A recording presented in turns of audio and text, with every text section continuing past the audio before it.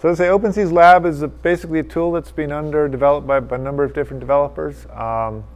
It's basically we're putting all these sort of the OpenSees applications on the hub, kind of one central location. Basically, the OpenSeesLab is basically a suite of tools within a tool. They're basically for submitting OpenSees scripts to NEEShub. And there's also little tools in there for hopefully educating students and professors about structural engineering, and also practicing engineers. So the thing to do is when you launch the OpenSeesLab tool, feel free to do so while I'm talking. This is basically the screen you're going to see. As I say, it's a tool within a tool.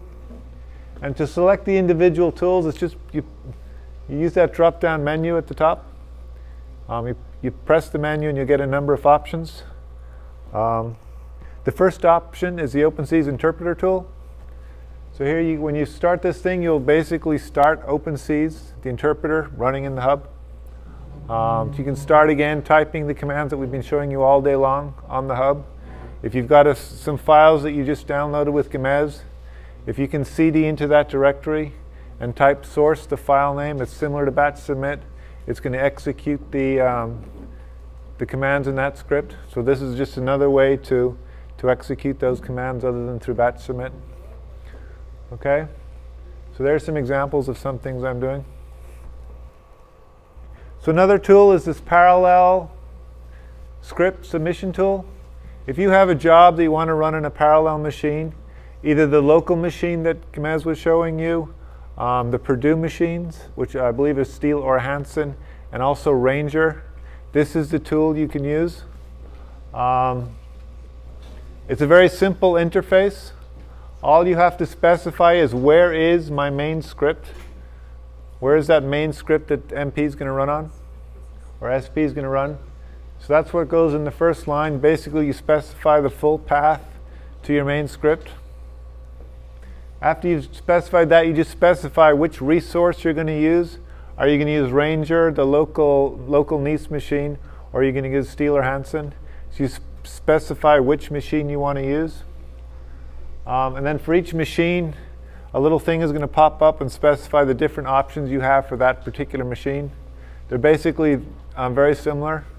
You have to specify whether you want to use what's called OpenSees MP or OpenSees SP. It's one of the two parallel applications. I'm going to show you them tomorrow. Then you specify the number of processors you're going to want to use. So when you go to like a large job with where you need lots of processing powers, you're going to use Ranger. You can go up to 4,000 processors on Ranger at the moment if you want to specify. And you also have to indicate how long this job is going to take to run. You need to specify what's called the wall time. The wall time you have to, go long, never go short on the wall time, because when the wall time is over, it'll give you a little bit extra, and then it's just going to stop your job immediately. So you have to have a good idea of how long your job is going to take to run. So that's the OpenSees parallel submission. Again, you select the tool, and then you select the application. We're going to talk more about these applications tomorrow. There are two parallel applications, OpenSees SP and OpenSees MP. SP is for basically large models. MP is for large models and parameter studies. When you run the tool, as Gemez was saying, this tool is actually using batch submit at the back end for you. We're just making batch submit easier to run, so you don't have to issue the whole command. What this tool does, it does that same command that you've just been issuing in batch command or in batch submit. It just hides it all from you. So it's issuing batch submit. Anybody who's having batch submit problems here today, where they can't create the directory, is going to have the same problem when they try and run this tool. But when that is working correctly, it's going to come back and tell you where your results are going to be found, and you'll also get an email from NEES saying what the job has started and when the job is finished. Okay, and then you can come back later and look at your results. And the results are going to be in this scratch directory, which everybody's having problems create.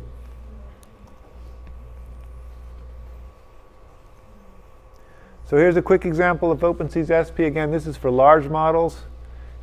Typically, you just have to change one command in the file. Basically, we want to change it to a parallel solver. And this is the type of performance improvements we can get. And then OpenSeesSP again, or MP again, we're going to talk about the different commands tomorrow. But the savings are great. As Gomez was talking about, is getting, somebody's taking almost a year to be done in in less than a month. We can actually get better performance improvements. A lot of the time they were spending is just getting the data back from the other computers.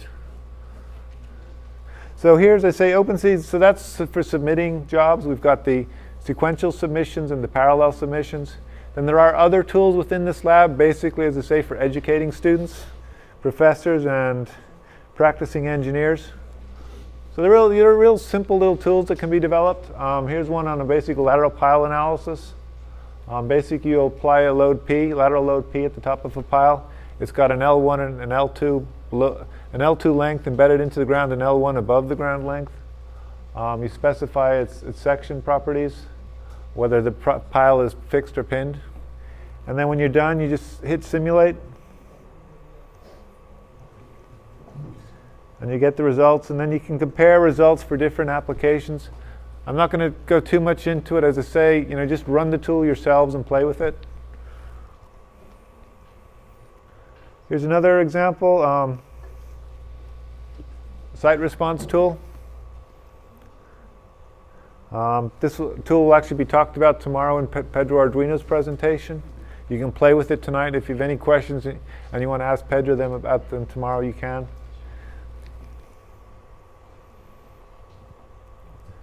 So here's sort of the latest tool I've been working on. It uses what's called Pegasus for actually creating scientific workflows.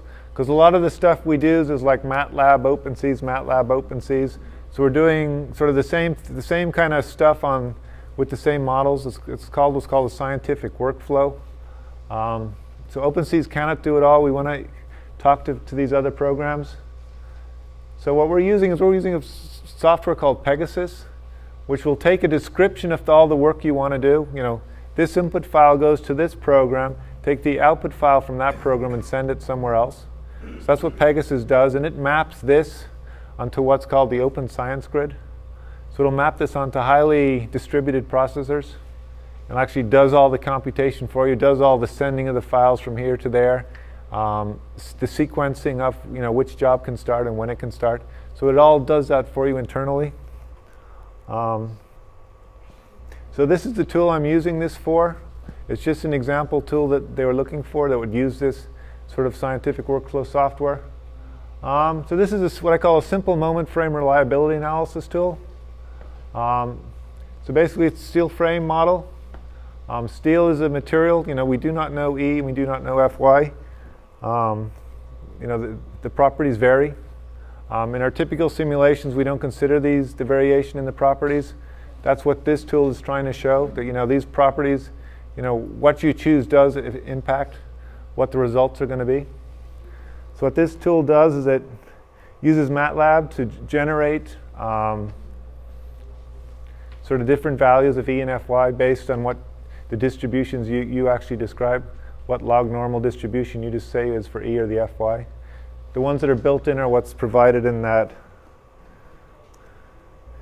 paper by Galambos, on which the whole LRFD is based.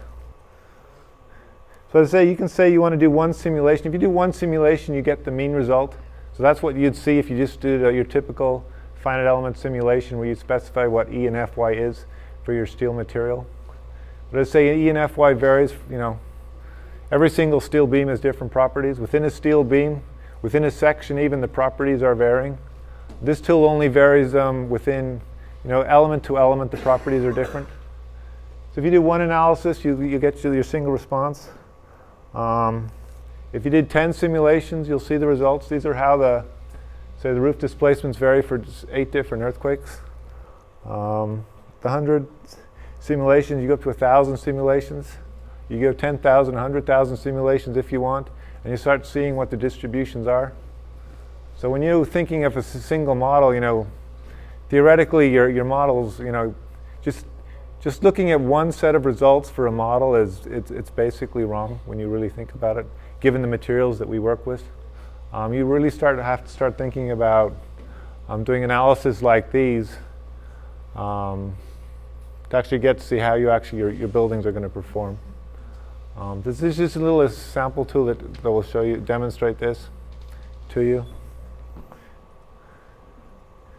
Thank you.